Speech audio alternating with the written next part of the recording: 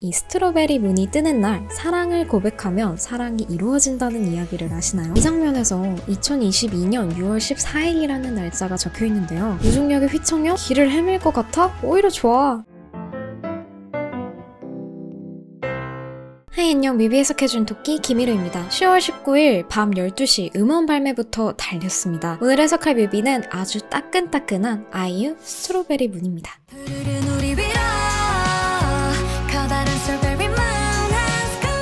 여러분 해석 전에 뮤비 먼저 보고 오시는 거 다 아시죠? 그럼 바로 시작할까요? 곡의 제목인 스트로베리문, 한국어로 직역하자면 딸기달입니다. 이 딸기달은 바로 이 새빨간 슈퍼문을 의미하는데요. 저는 이 달의 색이 딸기색을 닮아서 스트로베리문인가 싶었는데 그게 아니라 과거 인디언들이 딸기를 재배하기 위한 신호로 사용한 것에서 유래된 이름이라고 합니다. 매년 6월에 스트로베리문이 뜨면 딱 딸기가 익는 계절과 맞아떨어져서 인디언들은 스트로베리문이 뜨는 것을 보고 딸기를 수확했기 때문이죠. 올해는 지난 6월 24일에 스트로베리문을 관측할 수 있었습니다. 그런데 여러분, 이 스트로베리문이 뜨는 날 사랑을 고백하면 사랑이 이루어진다는 이야기를 아시나요? 아이유님의 스트로베리문은 바로 이 이야기를 모티브로 하여 만들어진 곡입니다. 오늘도 또 저와 함께하는 뮤비해석은 곡 소개를 함께 보고 가야죠. 같이 볼까요? 포토샵으로 만든 것 같은 6월 밤하늘의 딸기 색깔 달보다 사랑에 빠졌을 때 내 안에서 일어나는 일들이 더 믿기 힘든 판타지에 가깝다. 자주 오지 않더라도 다시 오지 않더라도 누구나 한 번쯤 경험한 적이 있을 그 신비한 순간을 이 곡을 들으면서 떠올렸으면 좋겠다. 곡 소개글에 나와 있는 것처럼 이번 뮤비는 두 사람이 사랑에 빠지고 스트로베리문 아래에서 용기를 내 사랑을 고백하는 과정을 비현실적으로 판타지 영화처럼 그려내고 있습니다. 스트로베리문 앞에서 서로 고백하는 사랑에 빠진 젊은 연인들의 이야기를 담은 곡이고요. 오랜만에 좀 신나는 거 한번 써보고 싶다라는 생각을 하고 있을 때쯤에 작곡을 해서 재밌었어요. 자, 그럼 이 주제를 가지고 뮤비로 들어가 보겠습니다. 그런데 뮤비를 보기 앞서서 이번 콘텐츠에 대해 먼저 전달해드리고 싶은 말씀이 있는데요. 이야기가 조금 길어질 것 같아 이 부분은 더보기란에 적어놓겠습니다. 뮤비의 스토리는 오늘은 좀 담백하게 있는 그대로 살펴볼 겁니다. 그렇게 보면 스토리는 굉장히 간단 명료합니다. 이번 곡이 밤 12시에 발매되었죠. 뮤비도 곡이 발매된 시간과 똑같이 10월 19일 12시로 시작합니다. 10월 19일 12시 스트로베리문이 뜨는 날에 설정한 알람이 울리고 여자는 다급하게 창밖을 바라봅니다. 하얗던 달이 가사처럼 점점 빨갛게 익어가고 있습니다. 여기에서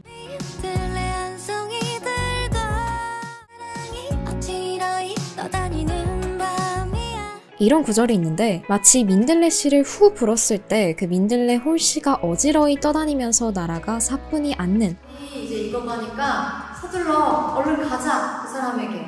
근데 민들레 한 송이 들고 가자고 하잖아요. 막 화려한 꽃일 수도 있고 그렇지만 민들레였던 이유는 떠오를 수 있는 헬륨 풍선 같은 거? 민들레 한 송이를 이렇게 들고 가면 이걸로 인해서 같이 떠오를 수 있을 것 같은? 그래서 그 뒤에 가사도 사랑이 어지러이 떠다니는 밤이야도 민들레 홀씨 불었을 때 어지럽게 막 날아다니는 거. 마치 내 마음에 사랑이 퍼뜨려지고 자리 잡는 듯한 느낌을 받을 수 있었습니다. 왜 자꾸 민들레가 나오는지에 대해서 달과 민들레의 연관성이 뭔지를 좀 궁금해하시는 분들이 많았던 것 같아요. 근데 큰 연관은 없어요. 제가 차용하고 싶었던 이미지는 그 노란 민들레라기보다는 민들레 홀씨.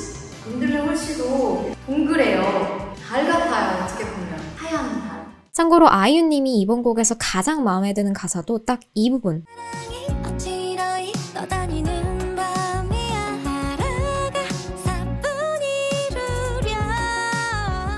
이 부분이라고 하네요. 보기만 해도 정말 신비로운 스트로베리문보다 더 신비로운 건 사랑에 빠졌을 때 내 안에서 일어나는 일들일 것입니다. 이 방은 사랑에 빠진 여자의 내면으로도 볼 수 있을 것 같아요. 사랑에 빠졌지만 이 감정이 정확히 무엇인지 알 수 없었던 여자는 자신의 마음을 샅샅이 찾아 침대 밑 깊숙한 곳에 숨어있는 남자의 흔적을 찾게 됩니다. 그 순간 남자와 함께했던 시간들을 보여주는 물건들과 함께 중력이 사라진 무중력 상태처럼 몸이 두둥실 떠오르기 시작하죠. 내가 이 사람을 사랑하고 있구나 라는 사실을 확실하게 인지한 것으로 보입니다.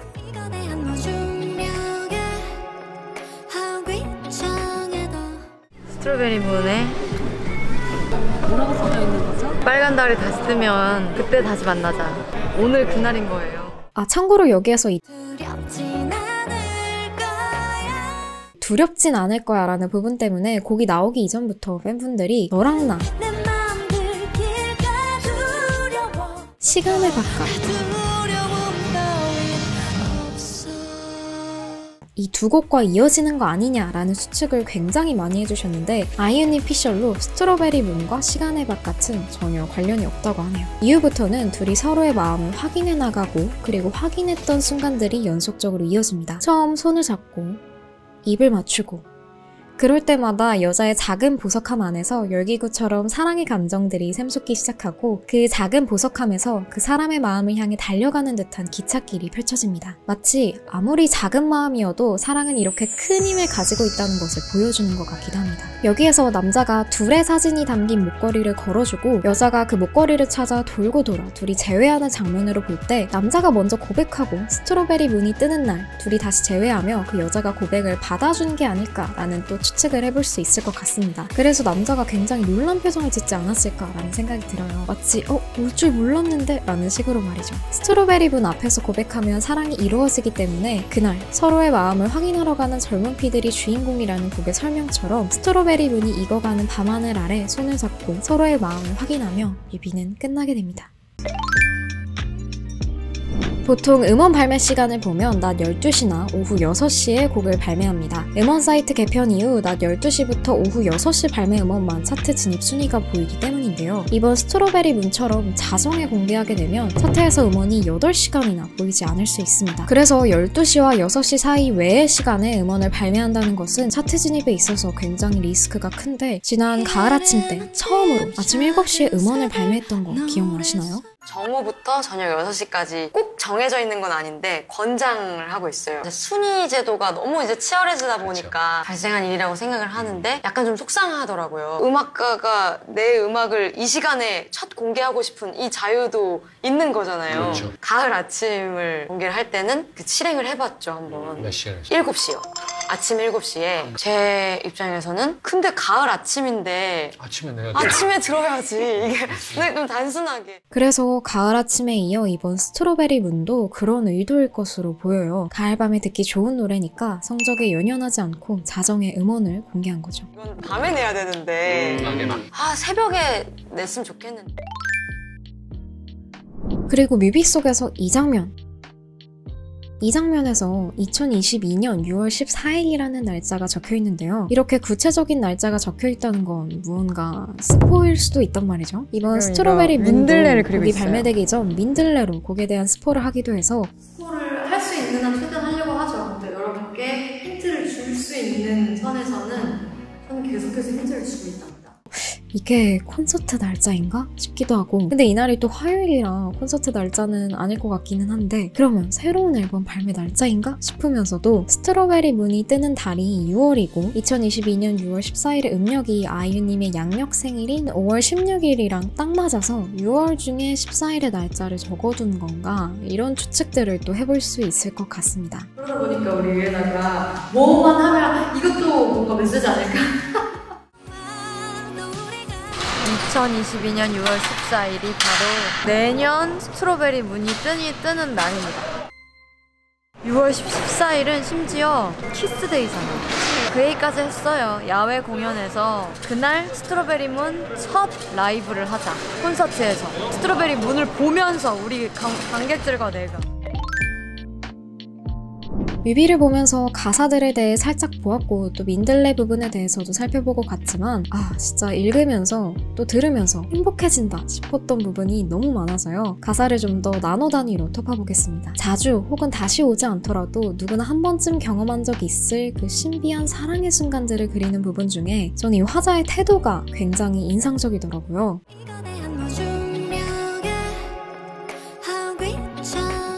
우리가 서로 사랑하는 것이 처음이기에 휘청일지라도 또 두려울지라도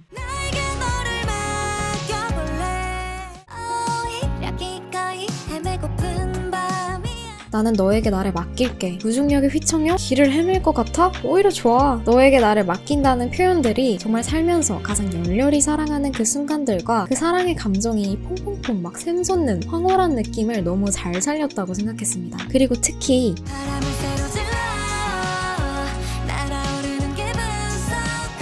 이 부분, 우리가 가로지르다 라는 말이 원래 있잖아요. 하지만 세로지르다 라는 말은 없죠. 이렇게 세로지르다 라는 말을 수적 허용어로 새롭게 만들어냄으로써 바람의 방향에 반대로 거슬러서 지난다는 가로지르다와 반대의 의미로 그 바람의 흐름을 그대로 타고 날아오른다 라는 느낌을 받을 수 있었던 부분이었습니다. 제가 추측하는 의도가 정확히 맞을지는 모르겠지만 가로지르다 라는 표현보다 앞서 말한 가사의 내용처럼 나에게 너를 맡긴다든지 오히려 기꺼이 헤매고픈 밤과 같이 세로지르다 라는 말은 이 사랑의 흐름에 내 온몸을 맡기겠다 라는 느낌을 더 잘 살릴 수 있는 효과를 가지고 있는 것이죠. 그리고 삶이 어떻게 더 완벽해?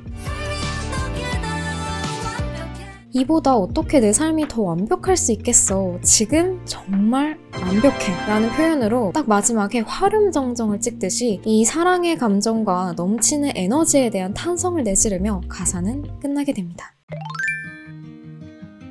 이 곡은 사랑에 대한 강렬한 에너지를 스트로베리문이라는 신비로운 소재를 활용하여 판타지 영화처럼 아름답게 그려내고 있습니다. 또 무엇보다도 저는 이 뮤비를 보면서 느낀 메시지는 사랑하는 사람이 있으신가요? 지금 바로 그 사람을 찾아가세요. 그리고 사랑을 전하세요. 라고 느꼈습니다. 스트로베리문이라는 사랑의 달은 매년 6월에만 뜨지만 우리의 곁에 언제나 떠있는 스트로베리문이 노래로 찾아왔잖아요. 이제 고백을 위해 꼭 6월을 기다리지 않아도 될지 모릅니다. 딸기달 아래에서 고백을 하면 사랑이 이루어지는 것처럼 스트로베리문이라는 노래가 여러분의 사랑에 행운의 부적이 되어줄 수 있을 테니까요. 여러분도 이 노래를 듣고 오늘 밤 사랑하는 사람에게 마음을 전하는 건 어떠신가요?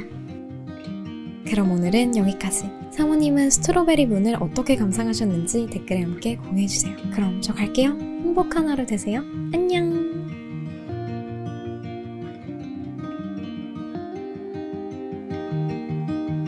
Why did she go? I met her back in 2005. It was her crooked little smile that caught my eye.